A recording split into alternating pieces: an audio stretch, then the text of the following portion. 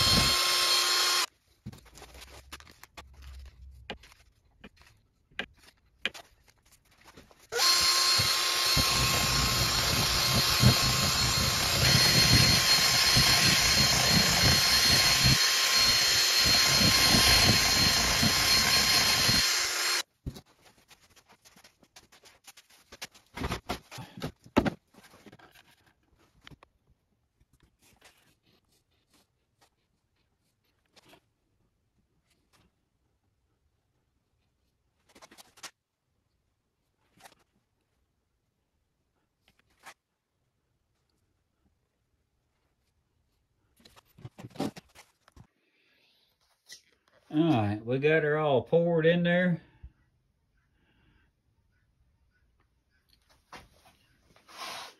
I'm gonna let it sit for a while before I even worry about the bubbles.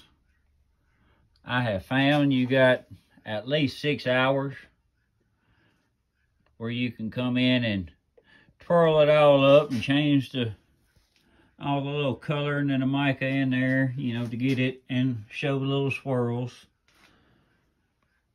And you can add a little extra color. I mean, you can come back with a stick in 6 to 8 hours and add if you want to, especially when you're only 1 inch thick. Now, if you get closer to 2 inches, it may cure a little bit faster, but not much. So I'm gonna leave this set right here just like this, and we'll come back this evening and add a little bit to it and go from there. Okay, it's been probably 7 hours or so since I've poured this. You can see, you know, it's starting to thicken up a little bit. So I'm gonna pour some more. I'm gonna mix up, I got my little cups here with some pearl blue mica. And we're gonna mix up a little bit more and then pour it in there and try and give it some decoration. Let's see if I can't get this on the camera.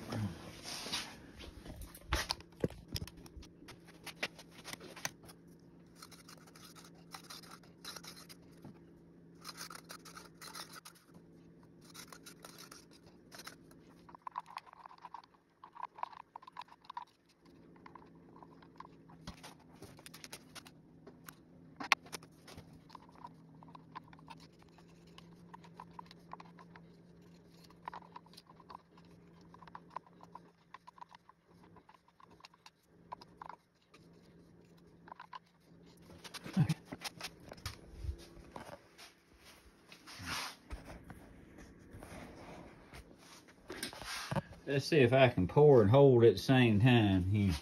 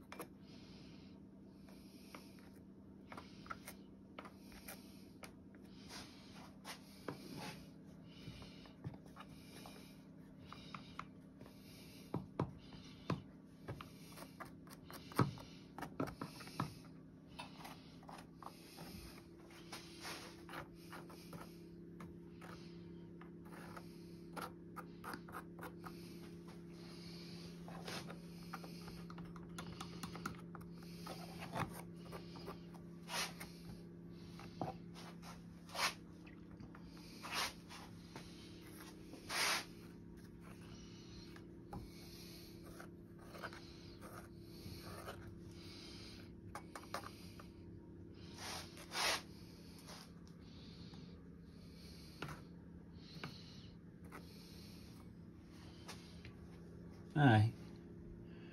That ought to be blended pretty good. Now we have two different densities because one of them is starting to cure. So it should be heavier and sit closer to the bottom naturally. And then this other lighter blue on top, but we'll see how it all works out. But I think it's going to be awesome. Alright, so I'll let that sit here for a few days and I'll take my weights off of it, and probably this weekend we'll go ahead and pull it out. See you then. Alright, we poured this on a Sunday, and this is the following Saturday, and everything looks like it's ready to get demolded. I wouldn't do any work into it yet. I'd let it cure a few more days, but we can get it out of my box and free it up to make another one.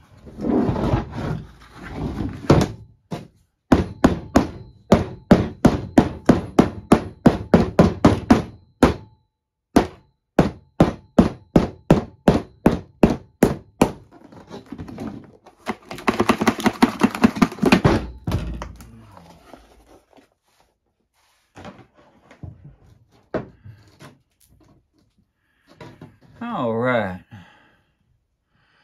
Now you can see on the bottom of this, of course, I'm on this old table here and it bends in the middle. So that's the same thing my epoxy did, because with the weight in there, this thing is flexible, so it'll push down.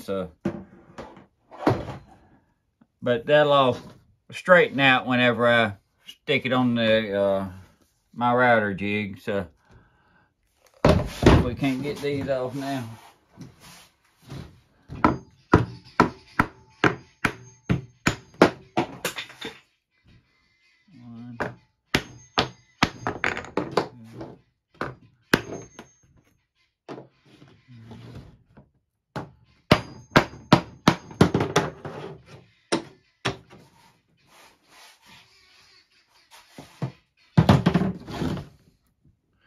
And I'm still getting air pockets underneath my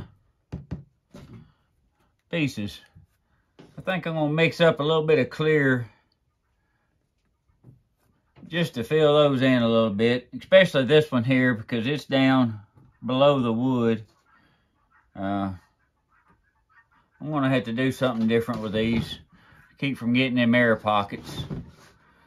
I'm gonna fill that in and then we'll let it set up a few days before we can actually stick it and then level it out.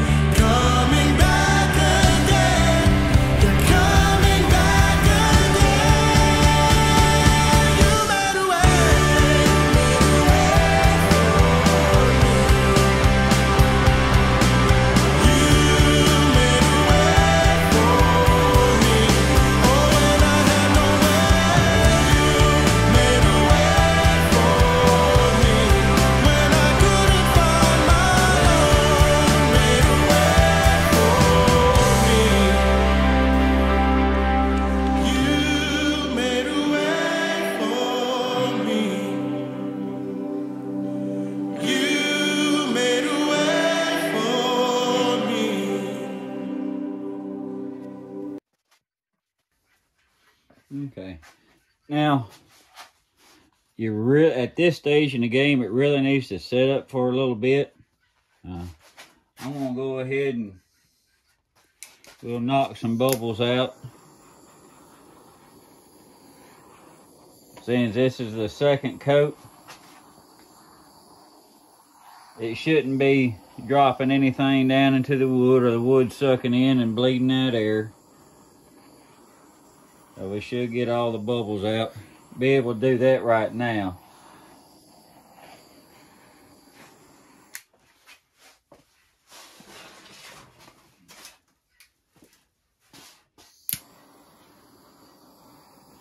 And you get all the bubbles out right now, you can tell if you got a good coat or not. Good, even, thicker coat. But you're going to notice over time, as this thing dries, these edges, it'll have a little bit of run on the edges possibly. So the only thing I found to do with that is just take your hand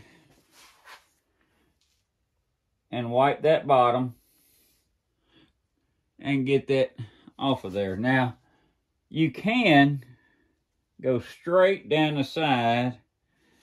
You don't want to wipe it off, but you can, that'll just smear out any type of runs you may have. And this is a, just you got to feel for it and go type of method.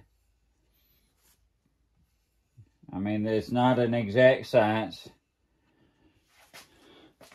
And all your different epoxies will dry. While they're similar, they're not all the same. So the drying time may be different because your thickness of your board may be different. You may have poured on more one pour than you have the next pour.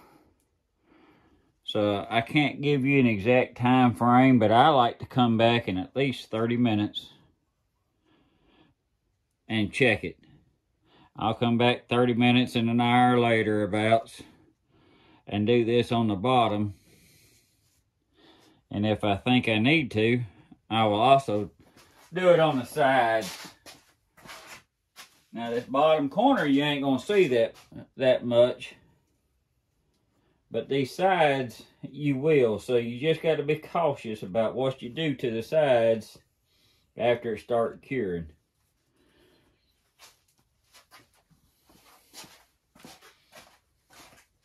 Alright, whenever it cures, we'll come back and let you take a look at it. I think that oak's gonna work great in there with this second coat.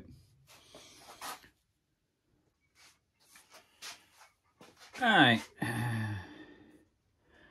got this one. Got the finished top coat. Man, I like that. That looks good. And see, I got this. When I put that tape on the bottom, you can peel it off fairly easy.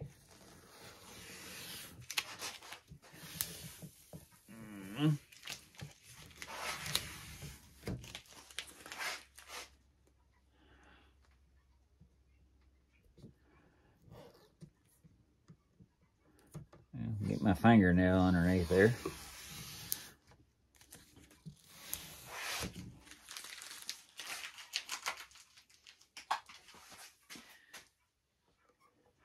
Now, it will leave a small line right there on the edge, but you can barely see it. Some areas you can see it better than others. But that's just, that's where the top and the bottom meet. Now here, you have a little tape on there. You want to get the rest of the glue off. I just use a little denatured alcohol and a rag. And you can clean it that way. Tape's gone.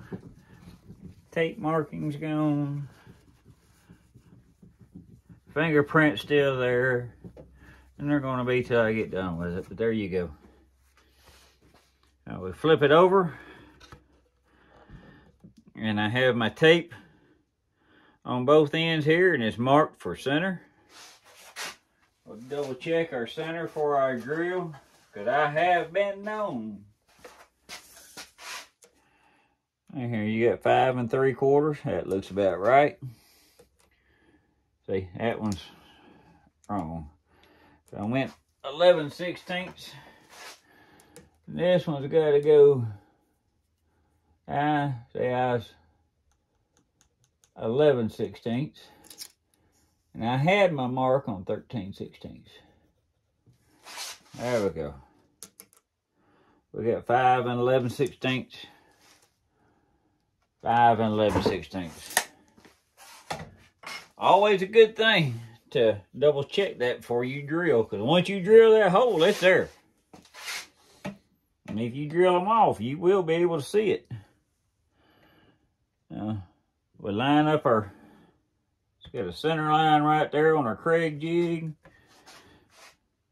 You just don't stick your finger underneath where that hole's gonna come through, or you're gonna probably have a hospital bill.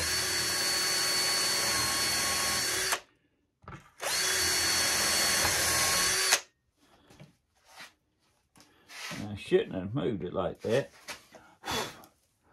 We will line it back up. So right there, and that's in line.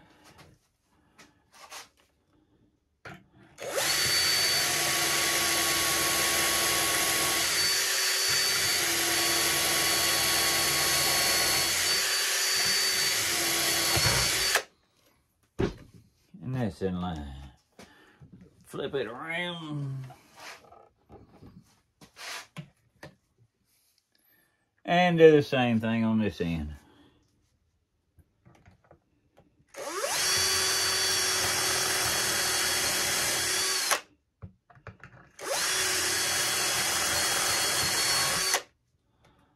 That's in line.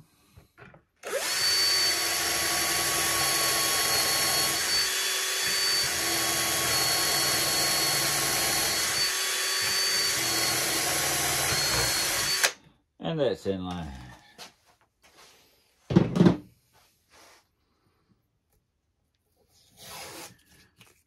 Peel off your tape.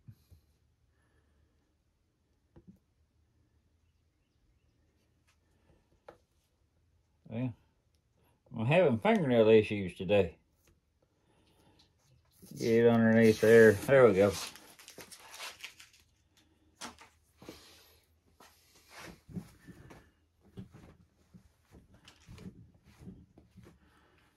Wipe it off real good. Find my little bit of alcohol left right there.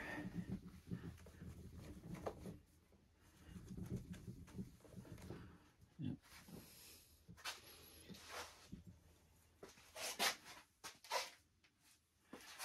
Still didn't.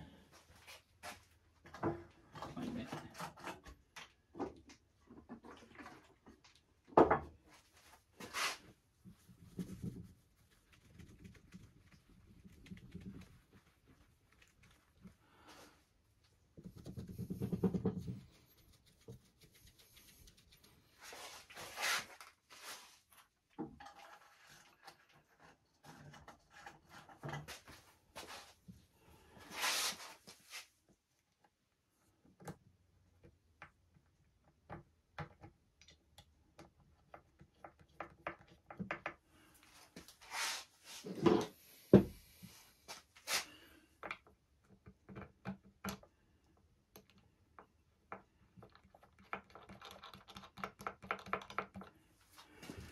Turn it around, and you get this one here. You stick it in a hole and turn it to the right. Stick it in, turn it to the right.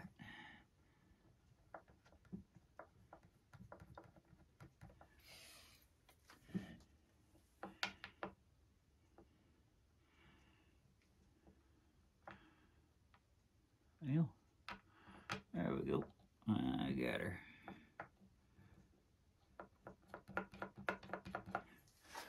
Once you started. Flip it over.